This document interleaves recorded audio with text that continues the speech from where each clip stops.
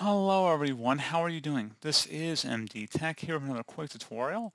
In today's tutorial, I'm going to show you guys how to hopefully resolve if a program will not maximize from the taskbar in your Windows 10 or Windows 11 computer. So this should hopefully be a pretty straightforward process here, guys, and without further ado, let's go ahead and jump right into it. The first thing I recommend doing would be to right-click in a blank area of the desktop and select Refresh, and then attempt to launch the application through the taskbar and see if that resolves the issue. Something else you want to try here as well, tap the Windows and the P key on your keyboard at the same time. So again, the Windows and the P key. Make sure PC screen only is the one that's selected here. So again, tap the Windows and the P key on your keyboard.